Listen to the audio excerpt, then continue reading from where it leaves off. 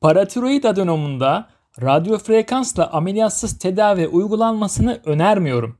Ben radyofrekans tedavisine karşı bir cerrah değilim. Tiroid nodüllerinde radyofrekans tedavisini kendim de uyguluyor. Üstelik bu konuda videolar yayınlıyorum. Evet, doğru seçilmiş tiroid nodüllerinde radyofrekans yöntemi uygulanabilir ama paratiroid adenomlarında değil. Bunun sebebi şu: paratiroidler ses tellerine giden sinirlere çok yakındır. Hatta ses siniriyle paratiroidler bitişiktirler.